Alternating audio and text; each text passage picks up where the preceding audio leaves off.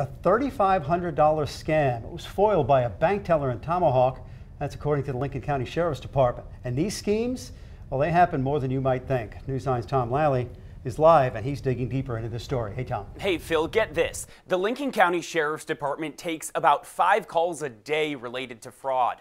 One of those happening in Tomahawk last week. A scammer telling an elderly man he won the Publishers Clearinghouse sweepstakes, but in order to get the reward, he had to give $3,500. Luckily, bank tellers in the Sheriff's Department stopped that all from happening. You know, it's probably more common than people think. Consumers, that's you and me, lose more than $40 billion a year, according to Wisconsin's Department of Agriculture, Trade, and Consumer Protection. People really want to believe.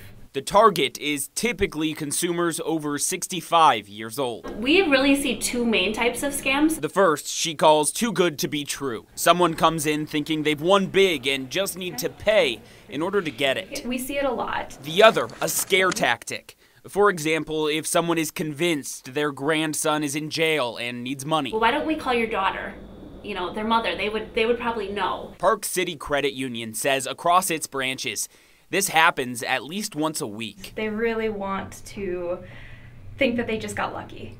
And unfortunately, they're going to get very unlucky if they fall for it. So, if something doesn't seem right, tell your teller. We have been there, done that, and we can really use our experiences to help you. In the meantime, you can tell telemarketers that you don't want to be called back. If they do call you back, they're breaking the law. And it's probably a sign they're not a business you want to deal with. And if you get letters, the letters don't often make sense. Keep your eye out for proper grammar and fact check. Otherwise, talk to your bank and your local authorities.